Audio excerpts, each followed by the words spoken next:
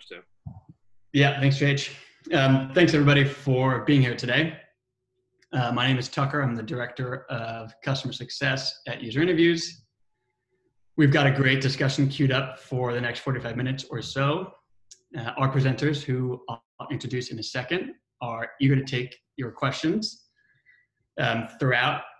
So put those questions in the Zoom Q&A, and you can actually upvote questions in that Q&A, and we'll get the most voted questions answered. We're going to do our best to answer one question per slide, and then we'll answer as many as we can at the end. We are also recording the whole webinar, and we'll share it with you as soon as we can, probably early next week. We had over 500 people register for today's webinar.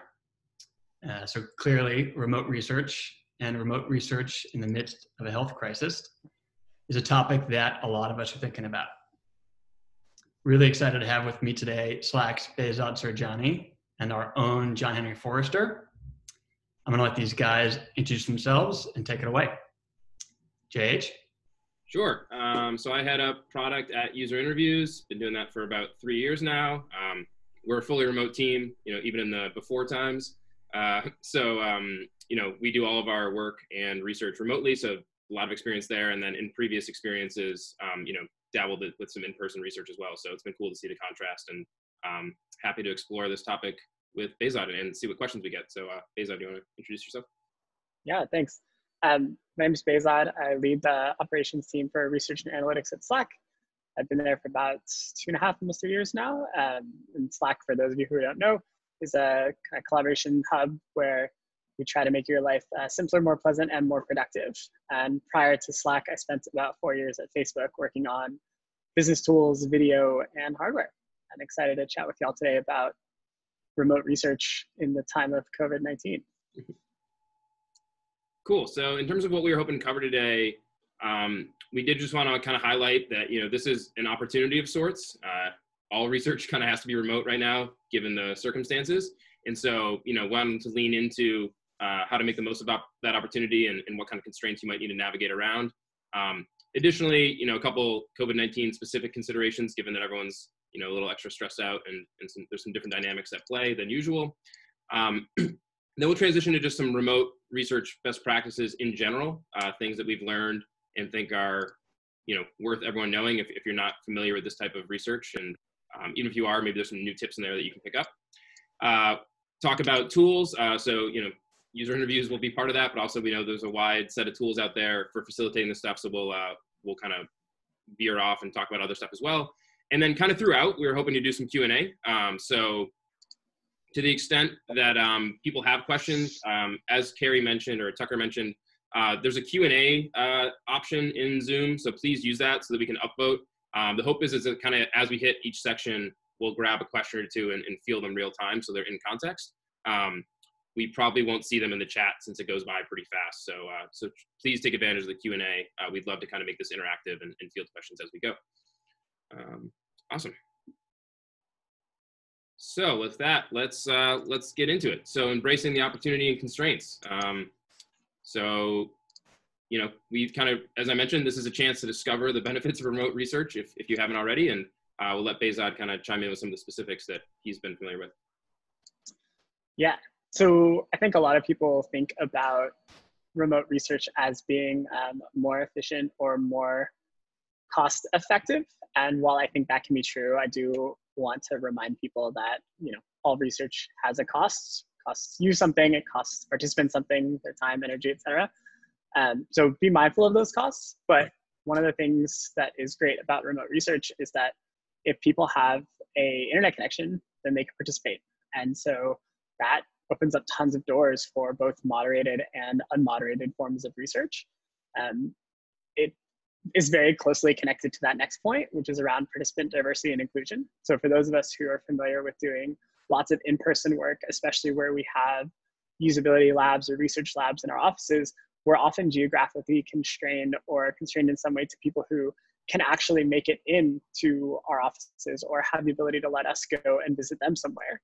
And I don't know about you, but I don't often have time during my day to just hop on a call with another company or like dip out of work and go participate in a research session. So a lot of research is actually quite exclusive in that way.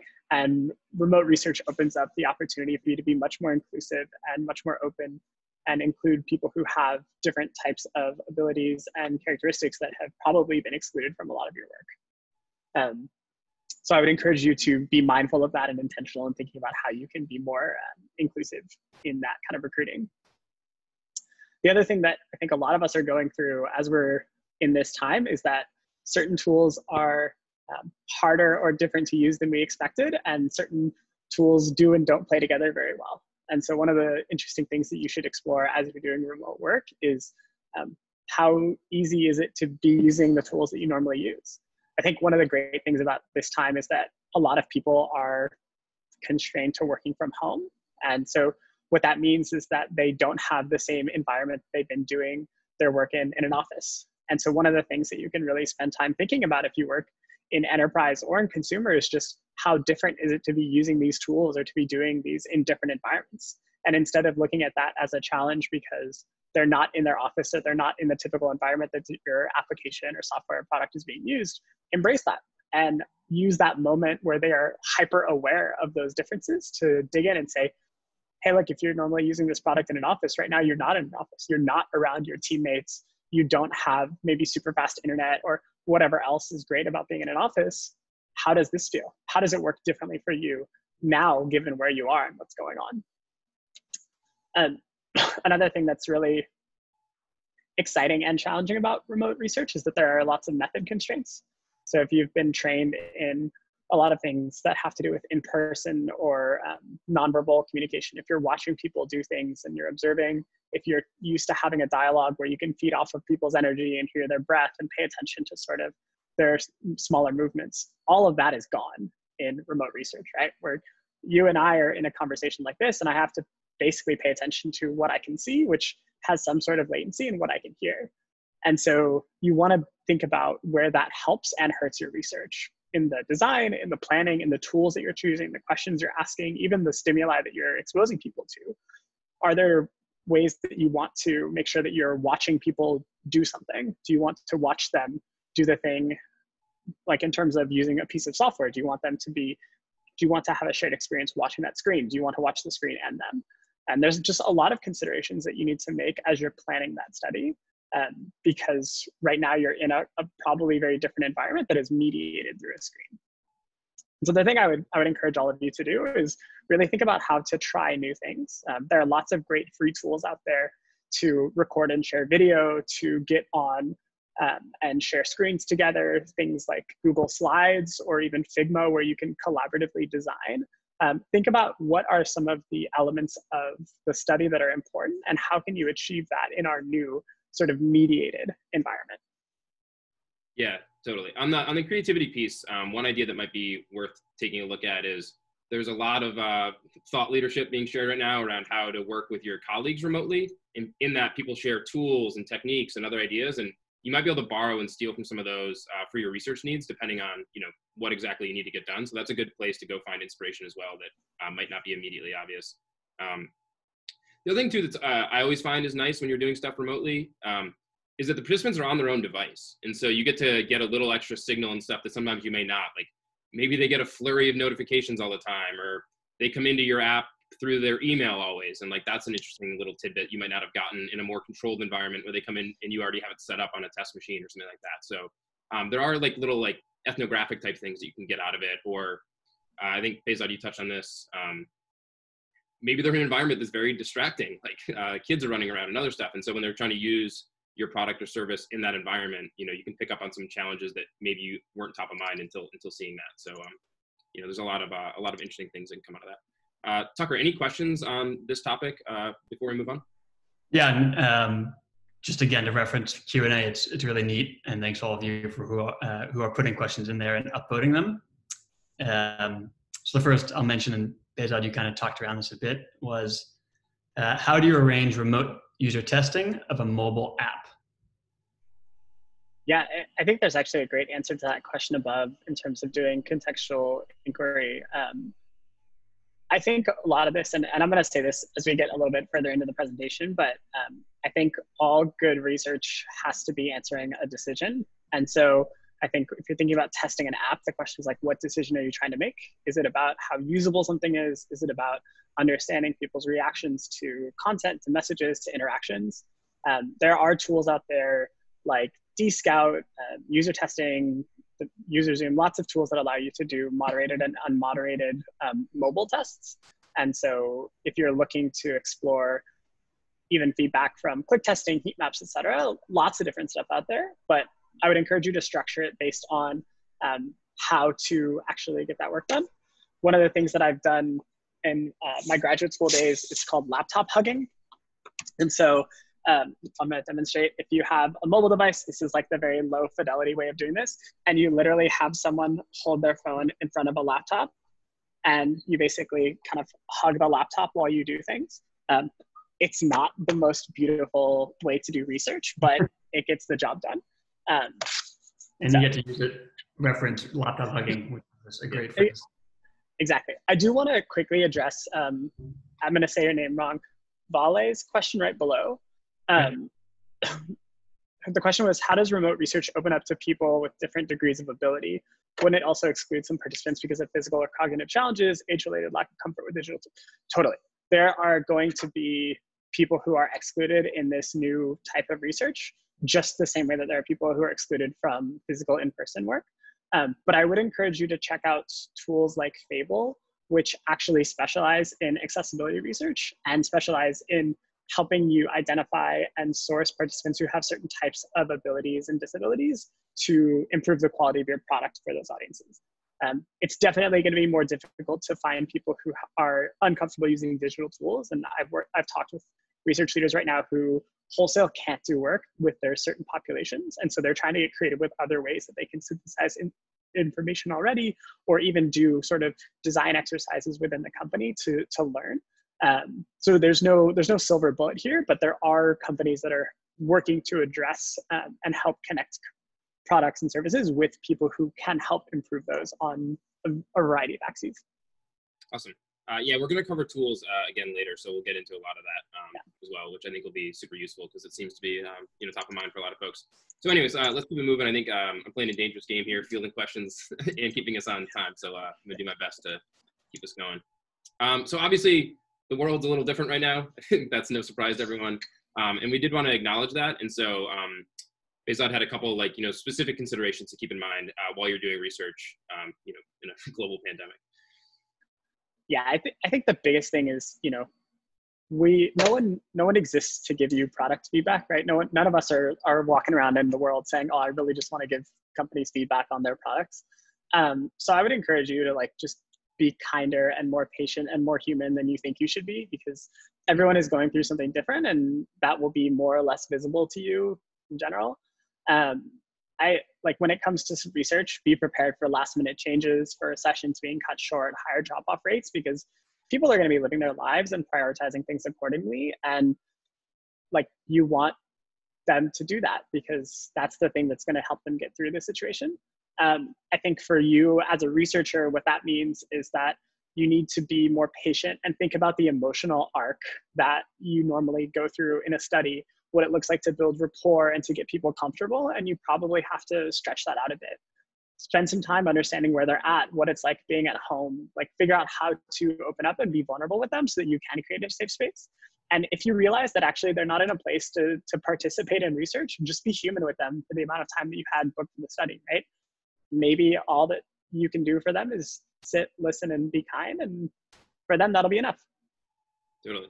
And I think there's a few more, more of kind of what you just said. The thing that is a little bit different just from my own experience, and it's not a direct example from the coronavirus situation, but working previously in an in-office situation, and then, occasionally I would work from home and I would call into stuff. There was this real pressure to maintain an office level of professionalism and, be somewhere quiet and not have anyone else in my house or anything in the background. And now that I work in a fully remote team, that just goes away. As you get comfortable, you see someone's pet in the background, you're saying hi, or their loved one walks by and you wave because you know them, and you just get used to it. And so I think being a little bit more flexible with a little bit more humanness and maybe dropping the professionalism down a level just as we go through this situation is maybe useful just in general to kind of meet people where they're at. Yeah, and I think the other thing I would say there is, in general, as we're moving into this world, over communicating is really important. And I would encourage you to over communicate with your team and be better about setting expectations for what the rules of engagement are in the study. I often have a Slack channel open with my team as I'm doing research. So as I'm on an interview call, the team can be dropping questions in there. That may look different for you. And I'd encourage you to think about what that means in terms of just like how you want to interact with the team. If they were going to be on the call with a participant, what the rules of engagement are they allowed to ask or not? And just be really explicit about those things, because we're all kind of in a new situation, and you are probably the person who's most trained to handle that situation and know what the like course of the conversation will be. Totally. All right. So let's move into just some general best practices. I think you've touched on this a little bit, but maybe just to dive a little deeper here. Yeah, this we can go pretty quick. Don't do research for no reason. Like especially in this time, right? All research should have a purpose. As I mentioned, all research has a cost. Nobody exists to give you product feedback. And when it comes to picking the right approach, I am going to do a shameless plug for myself. I gave a talk last year at Strive called Don't Start with Data. That's all about how I scope research. And I think having a plan for the research that you're doing based on why you're doing that research is really important. And it's even more important as you're inviting people to participate in this time. You should be really clear about what it is that you are trying to learn from them and how it's going to improve their life and their experience with the product in some way. And given that remote has just a whole bunch of opportunities for moderated, unmoderated tools, being really clear about the kind of research that you want to do, and like that will help pick the tool and the approach and make the rest of your life a lot easier. Totally. It's just one of those ones where I think sometimes we've heard from people of like, we do this great research, but it's not having an impact in the organization, or I'm having people get buy-in. And it always comes back to like, was there upfront alignment on what you were trying to learn? Or did you go out and just talk to a bunch of people? Because if you can get people in the organization rallied around what you're trying to learn, and then you actually learn that thing, it's a lot easier to start getting the buy-in from what the results of that research were. So having a reason for the research is always just so important. Tucker, any questions that are relevant to this section? We've got a lot of interest from Ian's question about how to best do a contextual inquiry remotely. I don't know if now's the right time to talk about it. Yeah, I mean, I think we can talk about this to some extent. One question I would ask you is, does the context still apply? So for my team, one of the things that we think about is like how people work. And so some of the questions that we were asking about work environments actually have to change because the work environment has changed. And so the questions that we ask about office dynamics or the interplay between being next to someone and working online, like it is no longer relevant. I would imagine that for some of you who work on products and services where the business may be closed or has radically shifted, the kind of context that you can inquire about also is really different. And so I would start with a question of like, can you still do it? There are many of the best contextual inquiries that I've seen done remotely look like diary studies where people are contributing multimedia responses to various prompts.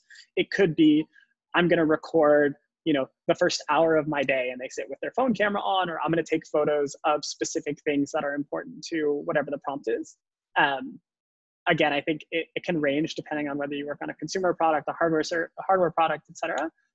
But think about how to structure the work that you're doing based on the kind of data that you need to collect, the frequency of it, the media type, whether it's their written responses, observations, video, self-reflections, et cetera. And there are a range of products for Dscout being one of them for diary studies. You can also have people use things like Loom, where they record their own videos and can kind of do work on a screen and send those videos to you or post them. So lots of different ways to try that. And it looks like some other people are chiming in with great answers as well. Awesome. Cool. So I think one that is probably going to feel familiar to people, we can do remote. You might have a little bit of this. How do people manage through this situation, Behzod? Yeah, so this we sort of hinted at, but I imagine that for many of you, conversations are going to feel a little bit different and difficult. I've spent more than half of probably all the research I've done in my life doing remote research. And so I'm a little bit more patient when it comes to the first few minutes of a call being, oh, we're still waiting for Joe, or hey, Sandy's on the line. Like, it's going to be different because you don't have all the same cues and stimuli that you can use in person. And so again, be patient with yourself, be patient with them. One of the things that I like to do in the first few kind of 30 seconds to a minute of a call is try to get a sense of the latency on the internet. So I actually right now can kind of tell how good John Henry and I are able to talk because we were talking before this call started. So I know sort of what the delay is.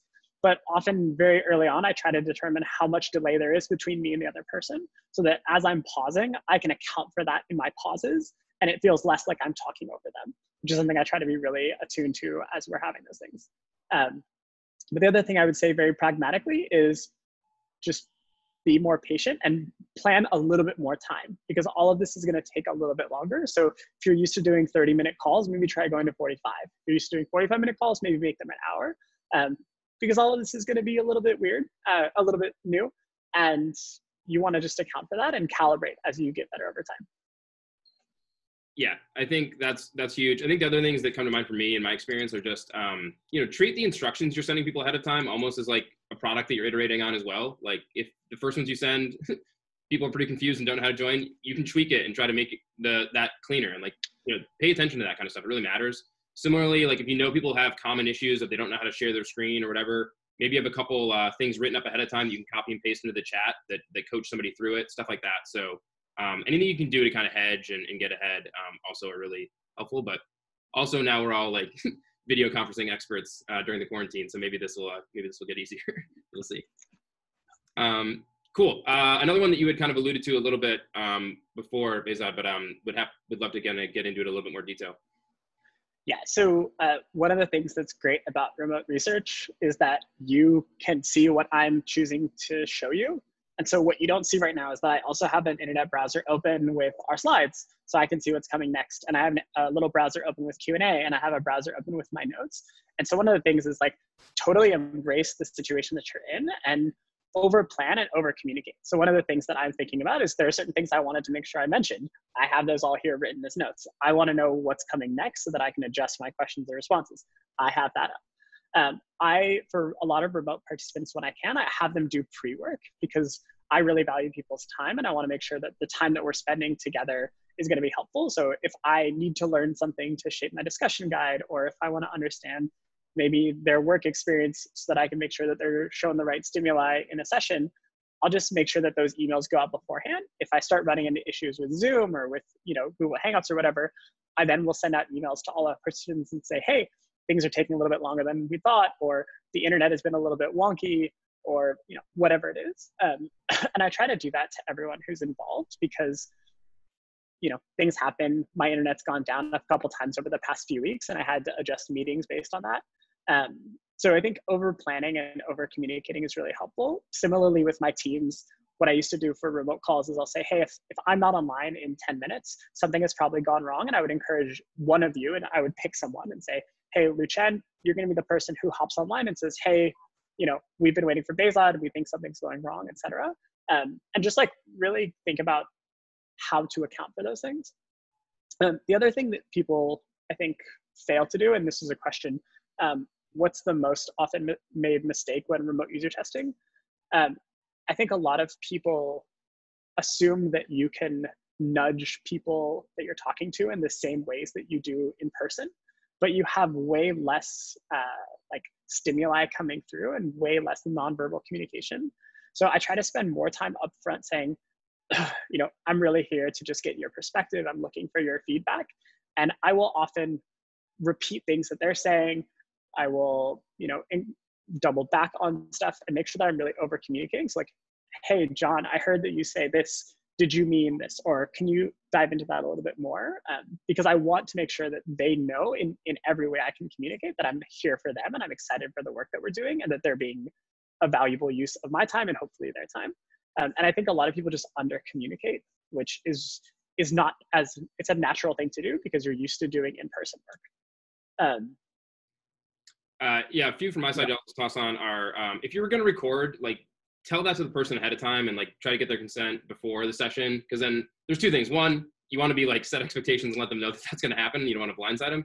Two, if you wait, people always either forget to get consent or forget to hit record. So make that as upfront as possible. who else is going to be in the session? Like, be mindful of the dynamics of that. If it's like in Zoom and they're going to see a ton of people with their camera off, that can be kind of intimidating. Do you need that many people in the session? Can they watch the recording or whatever?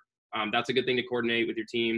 And then the last one I'll say is whatever channel you were communicating with the participant ahead of time through, whether that's email, Slack, text, whatever, keep that open and available when the session time comes around.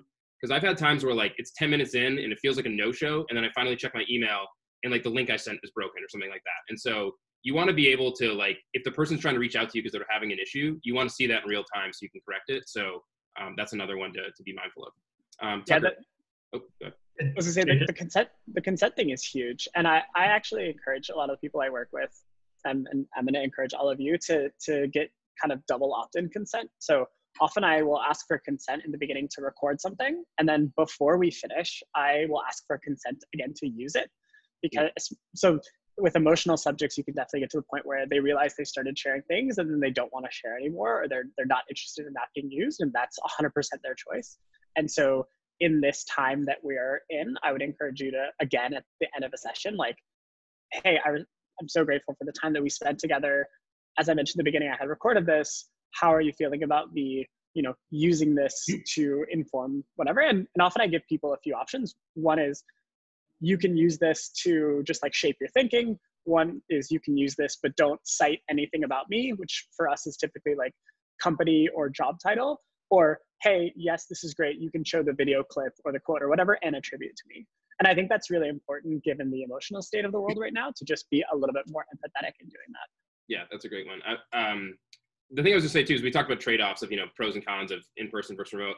A really nice piece about remote is that the recording is kind of so like baked in and passive, right? And so you get the consent and you hit the button and it just sort of happens as part of the conversation. Whereas in person, you have to figure out how exactly you're going to do it. Are there going to be microphones present? It can feel a little more intimidating and or be additional equipment or logistics to figure out. Whereas, in this type of setting, it's kind of just included. So getting consent and then taking advantage of it is a nice pro of the remote dynamic. Tucker, what questions we got? Yeah, other than obviously getting consent, and Behzod, great comments there on the double consent. What about Carmen's question here, which is, when you're having the participants share their device, what privacy issues should the researcher be thinking about? Yeah, I would encourage you to work with your legal teams on this, because I think every company differs quite a bit. I would start by thinking about like what is ethical to do, and then how do you protect participants first and foremost. One of the challenges with the situation that we're in is that we often can't test things that we're potentially worried about being shared in the wild or going public, because you don't have control once you've given it to a participant to put on their device. So that will change some of the research you do. But I would always encourage you to think about like, what's the best thing for the participant in terms of their safety and protecting their privacy, and then work with your legal team, especially now, to understand if you need to change any sorts of policies or practices to make sure that both parties are safe. Yeah, a few things too in the instructions you might be providing. Depending on the software you're using, telling them how to just share maybe the window that you need to see instead of the whole desktop.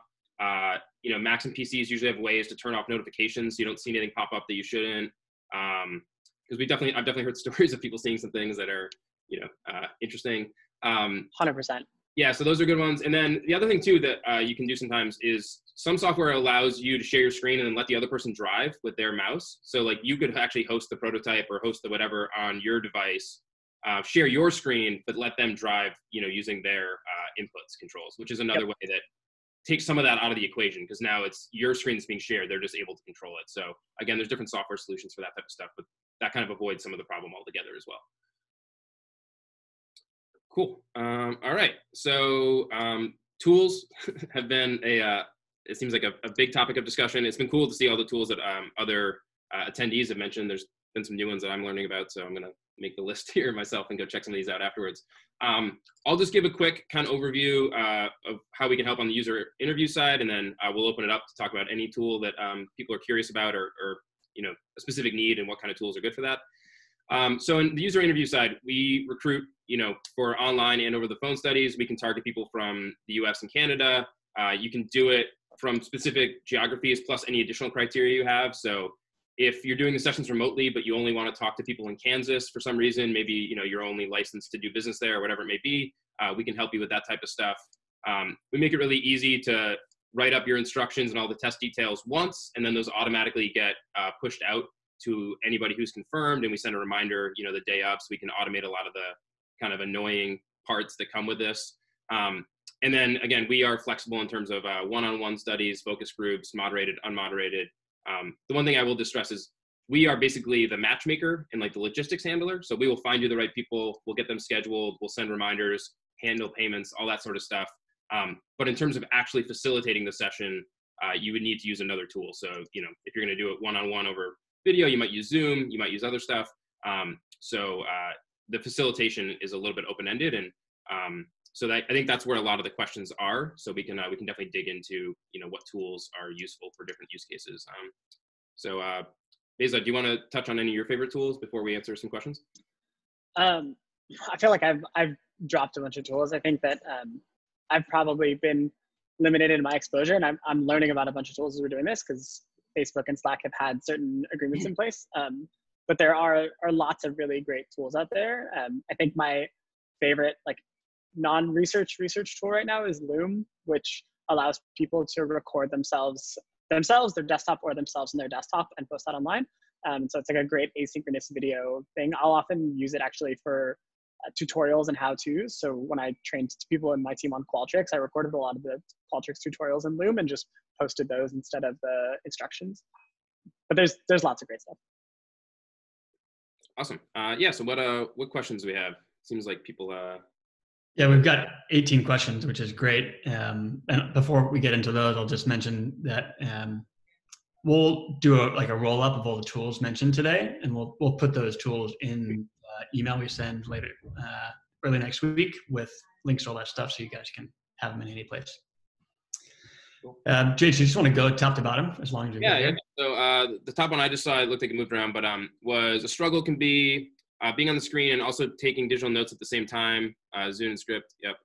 One-person research team. What solutions would you suggest for note taking, especially if there's no time to go through recorded sessions later? Yeah, that's a great one. Behzod, any tips on how to facilitate and take notes simultaneously? Yeah, I typically was. I've done this different ways, and I think that you should develop a note-taking solution that works best for you. I do think split screening is really helpful. I have sort of 3 panels of stuff going on right now. One of the things that I typically did in terms of note-taking was not writing everything, but I would write like a keyword and then the time, and then I would go back to that part of the interview. So I used to write juicy quote for things that I thought were like really fascinating and interesting. And so I'd write like juicy quote 206. And I would just go back to the video for that part and listen like 30 seconds before, and the couple minutes of that part. But yeah, I think I totally feel your pain. Going back through 8 hours of session videos is very time consuming. There are different tools. I think Zoom itself lets you transcribe recorded sessions. There are other tools that do that. So if one of your biggest concerns is transcription and being able to search through that so you don't have to take as many notes or notes in the same way, I'd encourage you to check that out. I also would encourage you to think about what are like shorthands or ways that you can make note of what's important, so that you can just go back specifically to those times. But yeah, splitting your screen or even like taking notes on paper potentially, which is what I did for a long time, in addition to sort of having a script and a video being next to each other. Yeah, I will say it's really hard to do both, to be like an active listener and be really engaged and take notes. So even if you're only a research team of 1, if you can find somebody else on the team and bring them into the process and have them take notes, it's super helpful. And it's also nice for people usually to get some more exposure to your users and what they're saying. Like I've had engineers come in and take notes, and that's been really fun and interesting. I do think the transcription stuff is like probably transcription plus the timestamps is a really good one. I think somebody mentioned Otter AI. That's a great one. Descript is actually a podcast tool, but has a really cool interface for editing and seeing conversations, and they transcribe them for you. That could be one worth checking out. A lot of these have some free minutes too, where you can transcribe, a couple hours a month of recordings, and you can see which one you like. Yeah, Grain, which got mentioned in there. I know Mike, the CEO, is a fantastic tool. I didn't realize where they were in the beta process, but Grain is excellent. Cool. Yeah. So to the extent, like most of us are not like court stenographers. So if you are trying to take notes and facilitate, I would try to figure out shorthands or timestamps or something that lets you type less. because if you're trying to transcribe it yourself and do the facilitation, it's just a really hard combo, and you're not really setting yourself up for success. Both in terms of like your notes probably aren't going to be great quality, and then the sessions are probably going to suffer in quality too because you weren't able to be as engaged. So you're kind of like losing on both fronts almost, which is tough. Cool. Next up, we had funding incentives. Seems to be a large hurdle for clients to start testing. We were thinking about having other clients sponsor gift cards. Is that something other people are doing? What do you suggest help people hesitant to do this given the cost?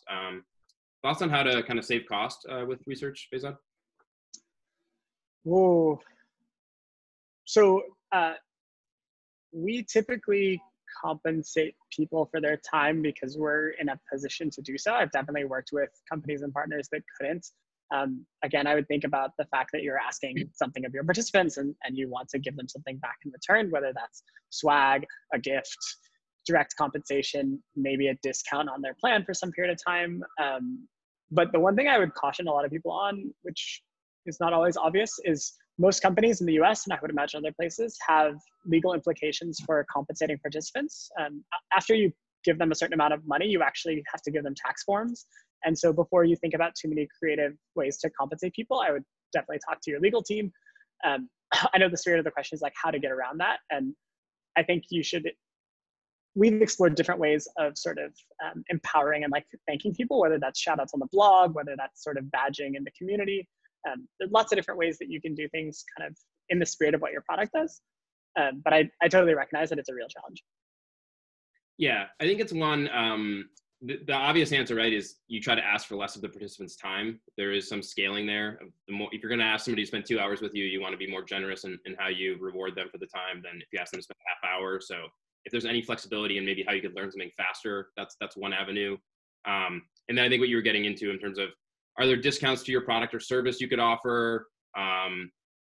Ability to maybe give them a more in-depth demo or tutorial features or elevated customer support or something.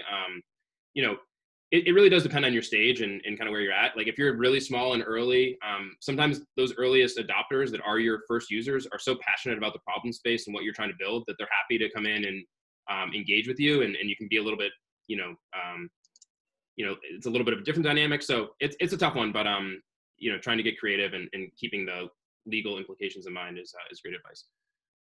Cool. There was one around, would like to know if it's possible to conduct moderated user research with remote eye tracking. If yes, recommend a platform. Eye tracking is not one I'm familiar with. Behzod, is that something you've I'm only aware of eye tracking where you have special cameras involved. And I think one of the challenges that you'll run into is most people's webcams are not equipped from a hardware perspective to do the right kind of eye tracking test. If someone out there knows an answer, then I would love to see that in chat. But I've only seen eye tracking done with specialized hardware or glasses, and I don't think that scales. Yeah, sorry, this is not one I personally have a ton of context on. So hopefully maybe some other attendees have some ideas for us. I've seen some other good answers in there, so lean on the crowd here. Can you talk about how to select the users' online outreach strategies and how to pick a broader set of folks to interview? Thoughts on that one? Yes. Some of this is in the talk, which I think Carrie posted, but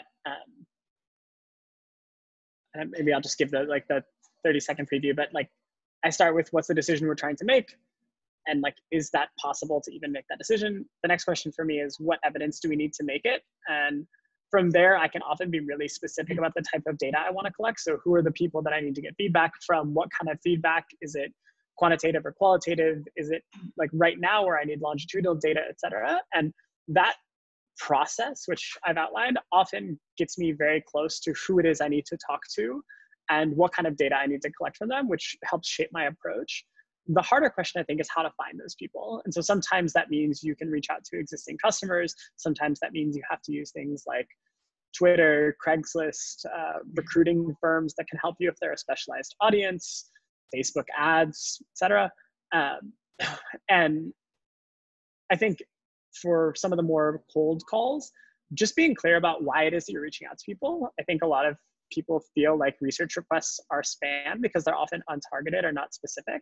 And I think the better thing you can do is start small and sort of iterate towards a message that resonates. So hey, Brenda, I'm reaching out from Slack because I noticed that you're on a bunch of different workspaces, and I'm actually really interested in understanding the kind of cognitive overload of switching back and forth. Do you have half an hour for us to chat on the phone? Right? Like very pointed, even if we've never talked before. I think it's helpful to me explain why I wanted to reach out to you. And I'm happy to answer, like provide some more context on Twitter or like in a follow-up. Awesome.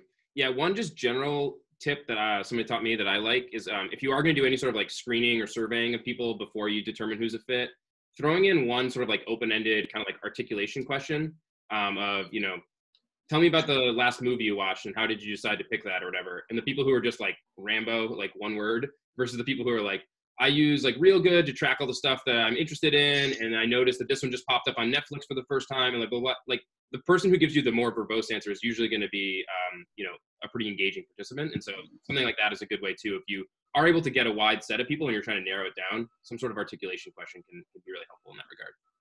Yeah, and I'll give a quick plug for Jan Chipchase's book, The Field Study Handbook, which talks a lot about like spending time understanding who you're reaching out to and like what a participant's own incentive is to like be involved in research. Is that they want the money, they want to make the product better, they, you know, are looking for social clout or whatnot. But I think it's worth spending time on that because good outputs rely on good inputs. And if you have just anyone coming in and being involved in your research, you're probably not going to get the right feedback. Cool. We probably have time for maybe one or two quick ones. So I'll just give a plug for, there's a lot of questions in there right now. So if you see any that are particularly top of mind, hit the upvote so that I see them up the top. Just one final vote, call for votes. There was one around how do you document remote sessions. I feel like we actually covered that pretty well in terms of the recording and note stuff that came up. So maybe we should move on to another one. Here's a Slack one. So give you this. Have you used Slack to run diary studies? They mentioned having some good success with that. I'm curious if you've done something similar. Yeah, we've done that in a couple different ways. Depending on the company and your company's policies, you can do this through shared channels. You can do it by adding guests to Slack. But yeah, we've actually been able to set up workspaces and have this kind of interaction. And it's been great because we're able to ask questions kind of in real time. So we'll often put out an announcement in the channel where it's like, hey, the prompt for this week is do this, you know, post back either in a direct message or upload this file, et cetera. And then we can have that conversation. So it's been good for us, but again, like it was the right tool for the thing that we were doing. Awesome. Tucker, Behzod, I don't know if you all saw any in there that you thought we should hit before we wrap up. I like this one about going off script from Matthews. When following a script in remote research, how much going off script is acceptable in terms of research accuracy? Ooh, that's a good one to end on. I've got thoughts. I think this is like one of the most contentious questions when it comes to like rigor and reproducibility and other things.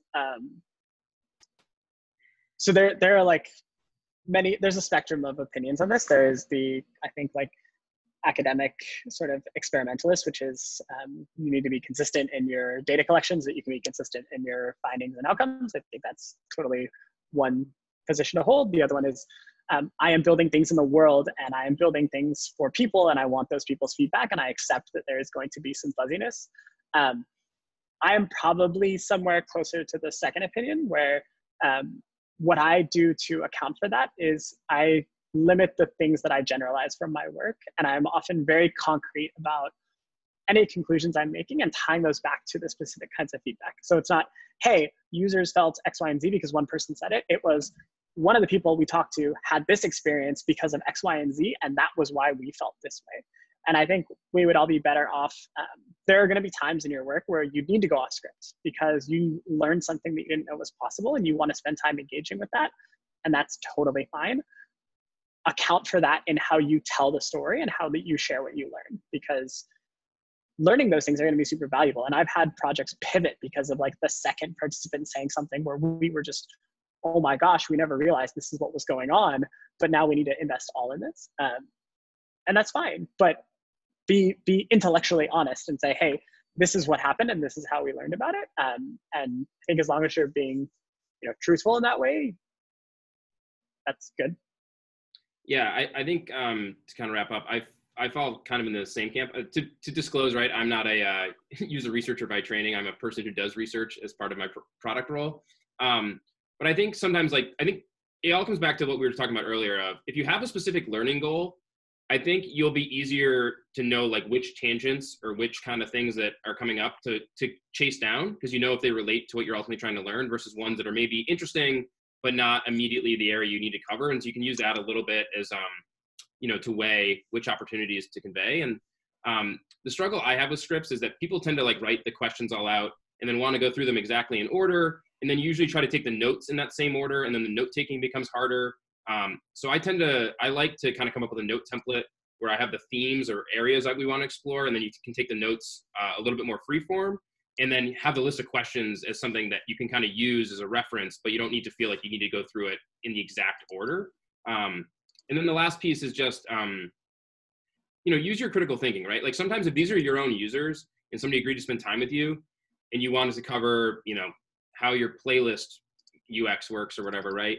And that person just had a horrible experience in the app and they're just happy to have somebody to vent to. And they're just telling you like how hard it was to reset their password and they're pissed about it or whatever.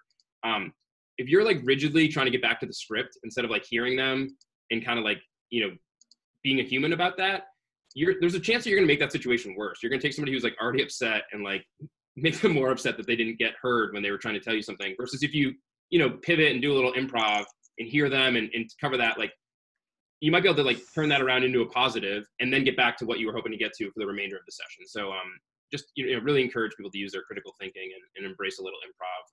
But it is great to have some questions you want to cover and some structure and really a specific learning goal. I think can go a long way. Cool. Yeah, there's a great comment in here about the difference between semi-structured and structured interviews. And I think for the majority of us, like the work we do tends to be semi-structured for the entire purpose of the fact that we don't know all the things that we're going to find, and we're picking areas to look at, and we're okay with sort of meandering through those worlds. Right. Yeah, and there probably are situations that do require much more structure. So I don't want to be, you know, flippant about that. I think to your point earlier, the method and what you're doing is very, you know, contextual. So obviously, if it's a situation that calls for a lot of structure, you know, you'd want to adhere to that. But cool. Well, that is about all of the time I think we're hoping to spend. So really appreciate everyone hanging out with us for 45 minutes. This was a ton of fun, and wanted to thank you know, Behzod for being a guest and also giving us a place to hang out and chat and feel like we have some socialization in a weird time. Surprising how far GIFs and emojis go. So yeah, thanks again. Yeah. Thanks everybody for joining. You all. We'll be in touch soon. Thanks, Behzod. Thanks, everyone. Awesome. Cheers. Cheers.